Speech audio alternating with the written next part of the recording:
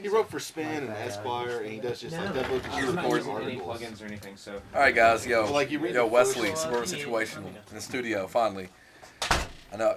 Discard the puppy and heat thing right here. So. Things are hot. Yeah, things are really hot. But if you want to see what we kind of start out with for our vocal wet bar. Vocal wet bar, exactly. Wes's vocal lubricant. Call it the VW. Go through what you got there. All right, you know, we got 2 liter for that's for whatever. Yeah. If we get sick of drinking this. But we got the honey, the lemon juice, of course. Can't forget the makers. What does that do for your throat, Wes? It's not really for my throat. It's for My favorite part is they brought a strainer with it.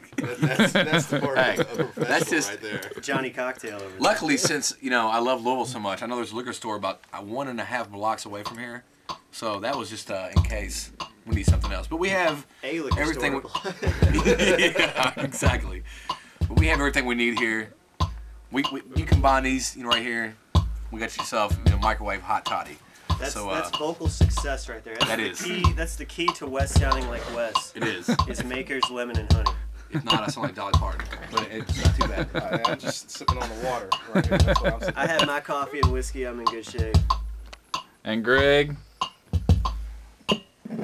little Heine, little cool wet Heine. He likes the wet Heine. A little cool wet Heine. Vinny? That's a Mountain Dew. It's the big gulp. The big gulp. Lollipop.